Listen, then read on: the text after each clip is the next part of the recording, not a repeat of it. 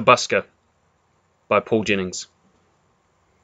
Can you lend me $10, Dad? I asked. No, he answered, without even looking up. Oh, go on, just till pocket money day. I'll pay you back. He still didn't look at me, but started spreading butter onto a bread roll. He was acting just as if I wasn't there. He ate the whole roll without saying a word. It was really annoying, but I had to play it cool. If I made him mad, I'd never get the money. I'll do some jobs, I pleaded. I'll cut the whole lawn. That's worth $10. This time he looked up.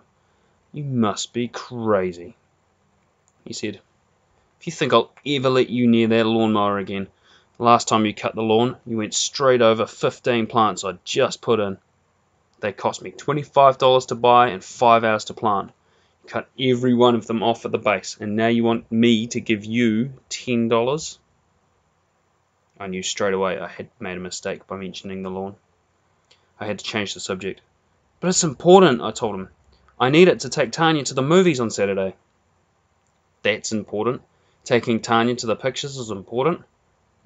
It is to me, I said. She's the biggest spunk in the whole school, and she's agreed to go with me on Saturday night if... Another mistake. I hadn't meant to tell him that bit. If what? He growled. If I take her in a taxi. If I can't afford a taxi, she's going to go with Brad Bellamy. He's got pots of money. He gets $15 a week from his dad. Good grief, lad. You're only 15 years old, and you want to take a girl out on a taxi. What's the world coming to? When I was your age... Never mind, I said. Forget it. I walked out of the room before he could get started on telling me how he had to walk 5 miles to school when he was a boy, in bare feet in the middle of winter, and then walk home again and chop a ton of wood with a blunt axe. Every time I told the story, it got worse and worse. First time he told it, he had to walk 2 miles to school. The way it was going, it would soon be 50 miles and 10 tons of wood chopped with a razor blade. I walked sadly out into the warm night air. Dad just didn't understand. This wasn't just any old date. This was a date with Tanya. She was the best looking girl I'd ever seen. She had long blonde hair, pearly teeth, and a great figure. And she had class. Real class. There was no way that Tanya was going to walk to the movies or go on a bus. She'd already told me it was a taxi or nothing. I had to give her my answer tomorrow morning, or she'd go with Brad Bellamy. He could afford 10 taxis because his dad was rich. I'm going for a walk down the beach, I yelled over my shoulder. There was no answer. Might as well be dead for all Dad cared. I walked along the beach in bare feet, dragging my toes through the water. Tried to think of some way of getting the money. I could buy a Tats Lotto ticket. You never knew what could happen. Someone had to win. Why not me? Or maybe I could find the mahogany ship. It was buried along the beach there somewhere, under the sand, and it hadn't been seen for over 100 years. What if the sea had swept the sand away and left it uncovered that very night, and I found it, and I could claim the reward of $1,000? Boy, would I be popular then. I could hire a gold-plated taxi to take Tanya out. The beach was deserted, and the moon was out. I could see quite clearly. I walked on and on, well away from town and the houses. It was lonely and late that night, but I wasn't scared. I was too busy looking out for the mahogany ship and thinking of how I would spend the reward money. Every now and then I'd see something sticking out of the sand, and I'd run up to it as fast as I could. Each time I was disappointed. All I found were old 44-gallon drums and bits of driftwood that had been washed up by the heavy surf. It's funny, I didn't really expect to find the mahogany ship. Things like that just don't happen. But in the back of my mind, I kept thinking I might stumble over it and be lucky. After a while, I decided to climb to the top of the sand dunes that ran along the beach. I knew I could see for miles from up there. I struggled to see the top and sat down under a bent and twisted tree. Just at that moment, the moon went in and everything was covered in darkness. "What are you looking for, boy?" said a deep voice from the shadows. I must have jumped at least a metre off the sand. I was terrified. There I was, miles away from any help, on an isolated beach in the middle of the night, and an unseen man was talking to me from the depths of the shadows. I wanted to run, but my legs wouldn't move. "What are you looking for, boy?" the voice asked again. I stared into the darkness under the tree. I could just make out a shadowy figure sitting on the sand. I couldn't see his face, but I could tell from the voice that he was very old. Finally managed to say something. The mahogany ship, I answered. I'm looking for the mahogany ship. Who are you? He didn't answer me, but asked me another question. Why do you want to find the mahogany ship, boy? The reward, I stammered. There's a reward of $1,000. And what would you want with $1,000 if you had it? The voice asked sadly. Don't know why I didn't turn and run. I was still scared. I felt a little better, and I thought I could probably run faster than an old man if he tried anything. Also, there was something about him that made me want to stay.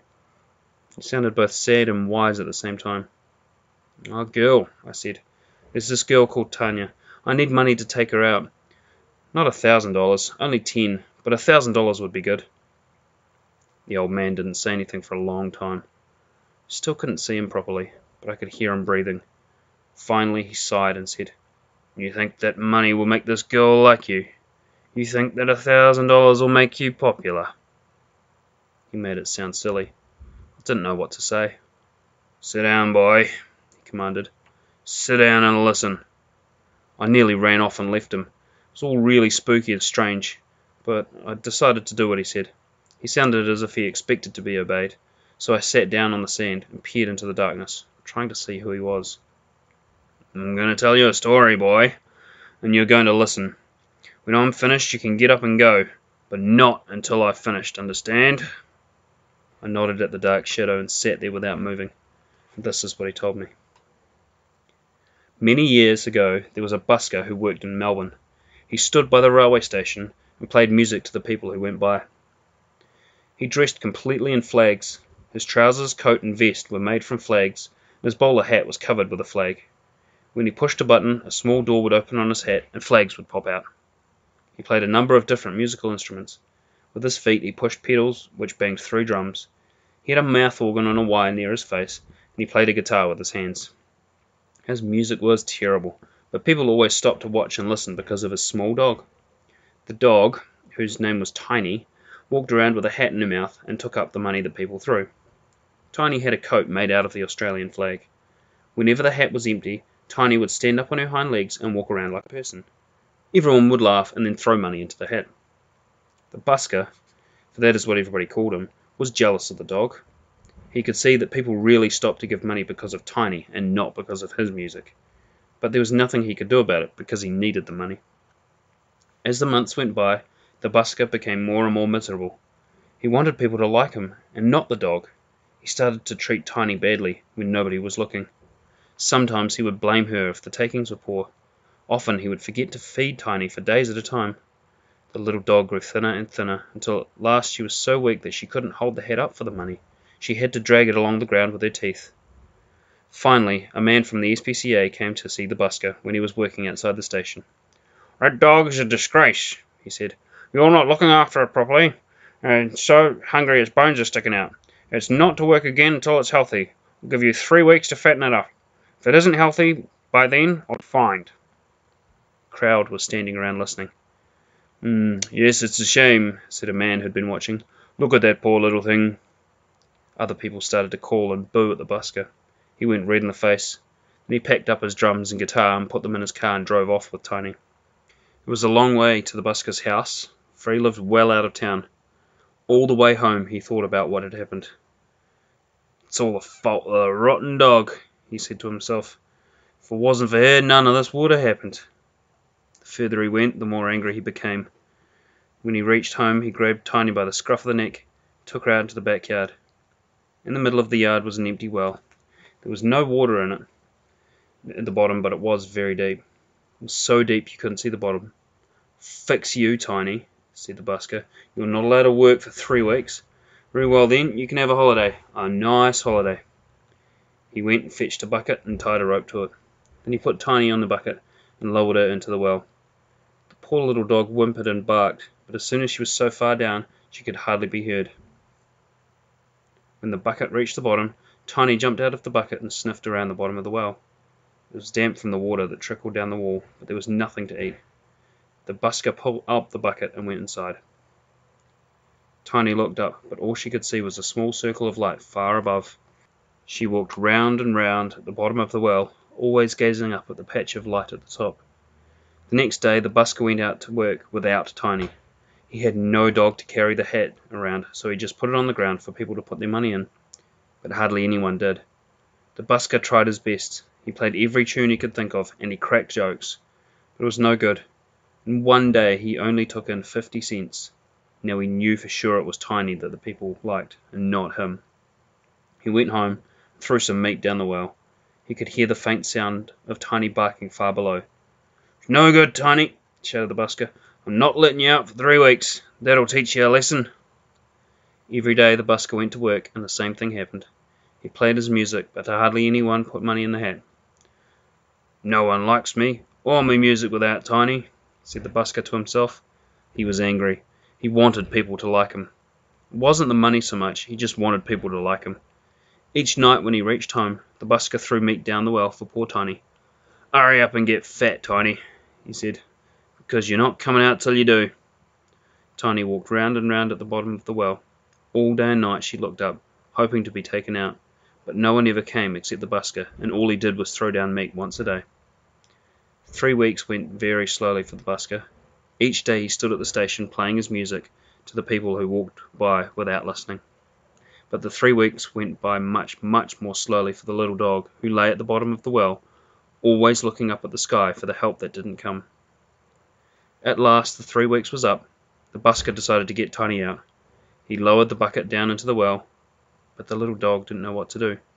She walked around the bucket, but didn't get into it. The busker hadn't counted on this. "Get in, you stupid dog," he shouted, but it was so far down that Tiny could hardly hear him. In the end he had to go and have a rope ladder made. It cost him a lot of money, because it was so long, and it took a long time to make. Tiny was down the well for another week before it was finished. Then something happened that changed everything. The busker won Tat's lotto. A letter came telling him that he had won over $1 million. He couldn't believe his luck. It was wonderful. First thing he did was to take his drums, his flags and guitar, and throw them down the tip. He went and bought himself a new car and a stereo. Every day he went to the shops and bought himself anything he wanted. Soon the house filled with every luxury you could think of. All this time Tiny was still at the bottom of the well, barking and walking around and around, looking up at the world that was so out of reach, so far above. Each night the busker came and threw down meat, and each night he told himself he would get Tiny out in the morning. But when the morning came he forgot and did something else. The truth is, the busker was still unhappy. He had no more friends than before. When he bought things, the salesmen were nice to him. They patted him on the back and told him how wise he was to buy this or that, and as soon as he'd bought their goods they lost interest and didn't want to talk to him anymore. In the end he realized he only had one friend in the world. Tiny. Tiny was the only one who really liked him, and he had put her down a well. He felt bad about what he had done to his little friend and rushed to the well to get her out. The busker climbed down the well to get Tiny. He was frightened because it was so deep, and he knew he had to go. There was a terrible smell in the well, which got worse, and the busker went deeper. When he reached the bottom, he put Tiny inside his jumper and started to climb back up the rope. All the way up, Tiny licked the busker's face, even though he had put the poor little dog down the well for all that time. When he reached the top of the well, the busker put Tiny on the ground. What he saw made tears come into his eyes. Tiny's head was bent back and her eyes stared up at the sky. She couldn't straighten up her neck. It was so stiff that she could only walk around looking upwards. I'm so sorry," cried the busker. "What have I done? Forgive me, Tiny, forgive me." Tiny licked the busker on the face. From that time on, Tiny always walked with her head bent back, staring at the sky. No vet and no doctor could do anything about it. She'd been down the well too long, and her neck was fixed in a bent back position for the rest of her life. The busker looked after Tiny well from that time on. He fed her the best food, and took her with him everywhere he went. Tiny trotted around after the busker, wagging her tail, even though her neck was bent and her head stared up at the sky. The busker had all the love of the little dog, even though he had treated her so badly. But it still wasn't enough. He wanted people to like him. "What good am I," he said to Tiny, "when my only friend is a dog?" He became more and more miserable, until one day he hit upon a great idea. A great idea indeed. Well, so he thought. He put an advertisement in the paper which said, "To give away, free money, $1 per person, come and get it. 2 Rose Street, Melton, every day at 9. "Tiny," he said to the busker, "the crowds will like me now." This time I'll give them money, instead of them giving it to me. I'll give away half of all I have. I don't need $1 million. Half of that will do. Those who need money can come and get $1, each, whenever they like. The next morning, the busker set up his tent in front of his yard, put a table and a chair and a bucket full of $1 coins. He hung a notice outside which said, "Free money, $1 each." At 9 o'clock, 2 scruffy-looking boys came in. "Where's the free money, Pop?" said one of them. This wasn't what the busker had expected. He didn't really want children, especially rude ones, but he had to keep his word. So he took a $1 coin from the bucket under the table and gave it to the boy. The boy looked at it carefully and said to his friend, "It's real." Then he turned around and ran out of the tent. The other boy held out his hand, snatched his coin, and disappeared out the tent before the busker changed his mind. Soon the tent was filled with more and more children. The word had spread quickly, and every child in the neighbourhood was there. "Form a line!" yelled the busker. "No pushing!" The children were jostling and shoving, and some were trying to push in. The busker was upset at the rudeness of the children.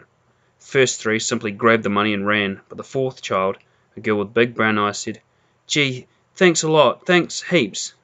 She turned around to walk out of the tent, but the busker called her back. "Here," he said, handing her another $1. "You're a very polite little girl, the only one who has said thanks." The next girl in line heard what was said. After the busker handed her $1, she said, "Thanks a lot, mister," and then stood there without moving. "What are you waiting for?" asked the busker.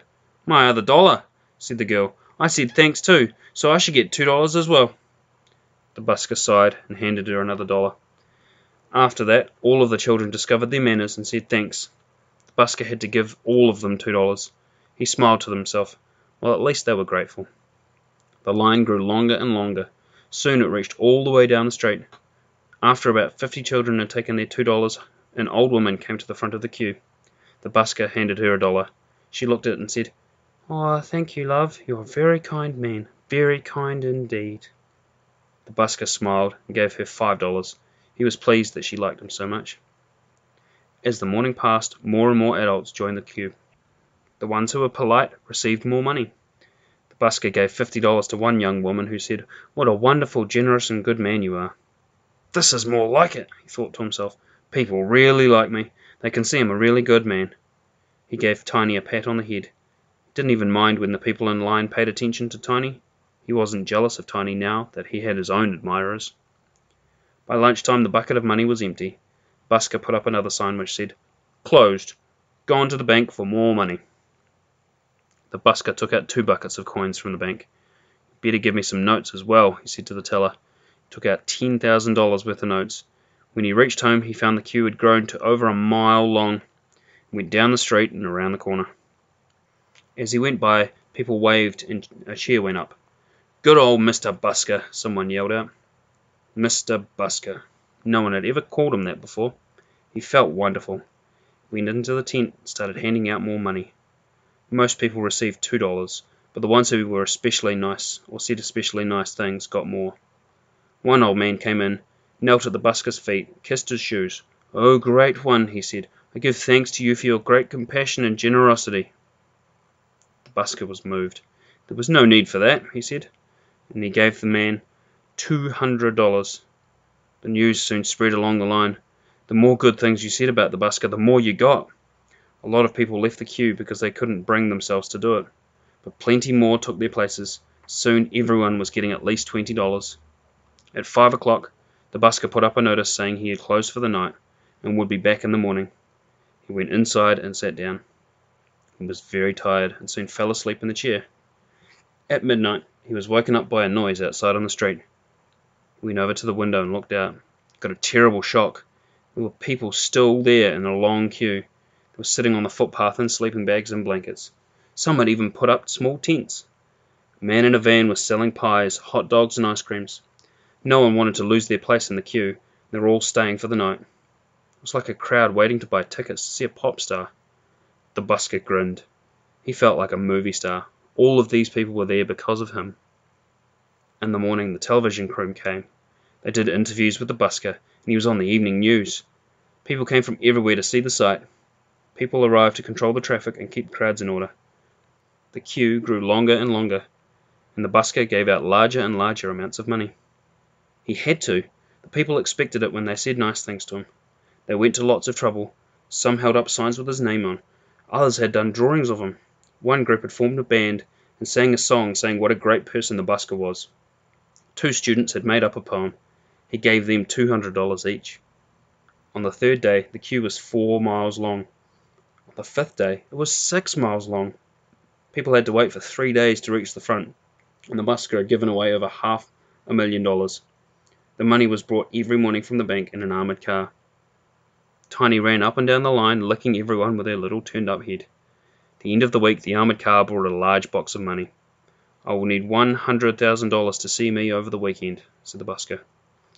"Sorry," said the bank manager, "but there are only $90,000 left. If I were you, I would stop now and keep some for myself." Busker knew this was good advice, but he couldn't keep it. The crowd all expected money. Some of them had been waiting in line for 3 days and 3 nights. He tried to cut it back and give each person less, but he couldn't. They all knew what each compliment was worth. $200 for a good song about the busker, $50 for a drawing. He tried to give less, but they started complaining and yelling that it wasn't fair, that they were being cheated. The busker was sick of it. He realized that they didn't really like him. He was tired of hearing people tell him how good he was, but he had to keep going. Finally, the terrible moment came. He ran out of money. There wasn't 1 cent left. He wrote a sign which said, "Out of money." He hung the sign on the tent door and ran into the house with Tiny. The news spread down the line like wildfire. "There's no more money," they yelled. The line broke up and a mob charged up to the house. They started yelling and banging on the door. The busker was scared out of his mind. Someone threw a rock through the window and glass scattered all over the floor. "Cheat!" he heard someone yell. "Robber! I've been waiting in the freezing cold for 2 nights. Get him! Teach him a lesson!" Another rock smashed through the window. The door was rattling and shaking. Busker knew it would soon collapse.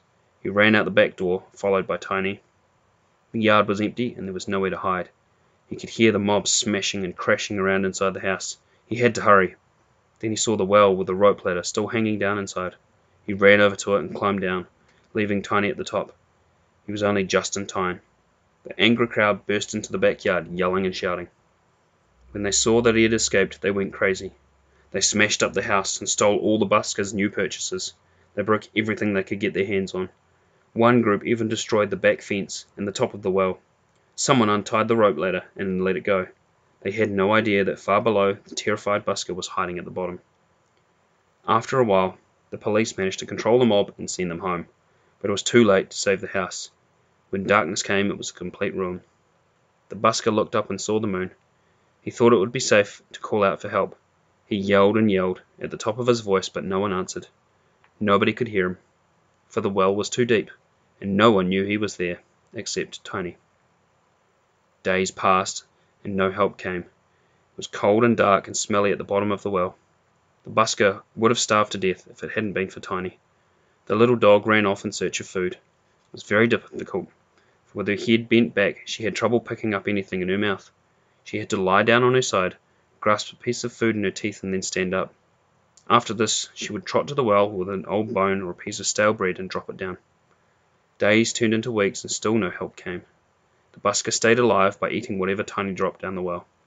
Sometimes it was a piece of rotten meat from a dustbin, or a gnarled old bone left by another dog. Once, Tiny dropped down a dead cat. Well, whatever it was, the busker had to eat it or starve. In all this time, Tiny gave everything she found to the busker. She ate practically nothing for herself. After a month, she was skin and bone, and so weak she could hardly drag herself to the well. The busker shouted and shouted every day, but no one came. He yelled up at the sun, at the clouds and the moon so far above, but no one answered. Then one day a terrible thing happened. Nothing was dropped down the well. No bone, no scraps, nothing. The next day was the same, and the day after that. The busker licked the water off the wall, but he had nothing to eat. He knew that his time had come. He couldn't last much longer. He grew weaker and weaker, and he wondered what had happened to Tiny. At the end of the 5th week, the busker decided to give one more loud shout. His voice was almost gone. "Help!" he screamed. "Help!" He peered up at the small dot of light above. Was that a head looking down? Was that a voice? He strained to listen. "Hang on!" said a faint voice. "We'll soon have you out." He was saved. After a while, a steel cable came down the well. There was a small seat at the end. The busker sat on it and yelled up at the well, "Take me up! Take me up!" When he reached the top, he blinked. The bright light hurt his eyes, but he managed to see 4 or 5 men with a tow truck and a winch. They were staring at his wild, smelly, dirty man that had come out of the well.